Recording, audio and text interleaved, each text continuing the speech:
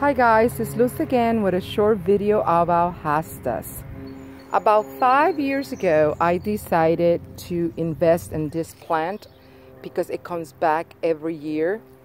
I did a little research about the plant and I'm gonna keep walking because I want to show you my other hostas over here.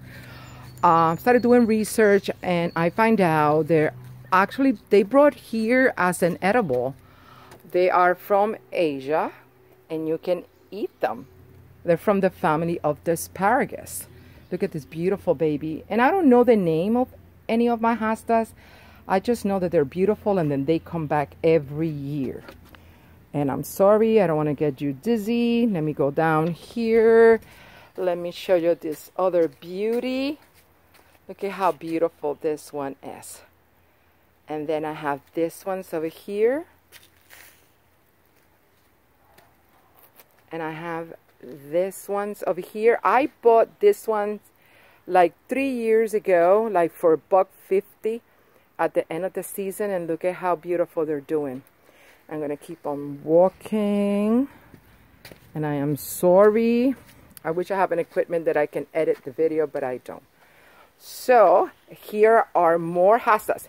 This one, I bought a hosta in one of those garden centers. And the hosta came with a bunch of little babies. So I planted them.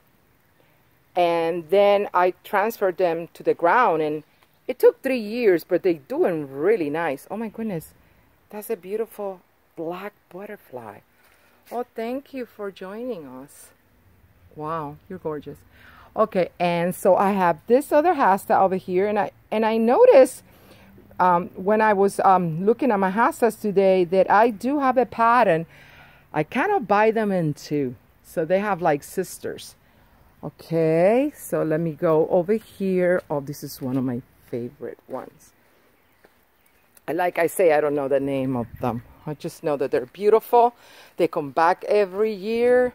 All I have to do is water them, give them a little love.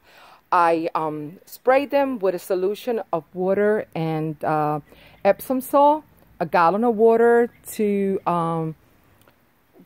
1 tablespoon of Epsom salt. I mean, you can try that, but first try it in 1 leaf because I don't know your climate. So just try 1 leaf, and if nothing happens to your hostas, then you can use that solution. It works for me. And I'm in the Atlantic County, so it does work wonderful for my hostas. And this one is her other sister right here. Beautiful. And this one has like a golden color. Look at how pretty. And I don't know if I say this, but I think they're from the family of the asparagus. And then that's it. Beautiful hostas. Also, if you don't want bugs to eat your hostas, you can make a solution of water and Castilian soap, or you can use Dawn blue soap, but not other type of dish soap. They have to be those two. A gallon to a teaspoon and spray your plants with it. Bugs don't like it and it doesn't harm the plant, but again, try it in 1 leaf or just in case. I don't want you to be mad at me if you kill your hostas. And then that's it. Oh wait, I have one more. This was my first hostas and they're probably like 10 years old. And last year I cried a lot when the deers came and ate my hostas. That's why I have all those marigolds around them, because they're like my little soldiers protecting my hostas from the deers. And so far, so good. And when I tell you guys I cry, I cry. And when I first got this, I didn't know what a hosta was, but I was so happy that they keep coming back every single year. And with this, I'm going to end my video. Thank you for watching. Bye.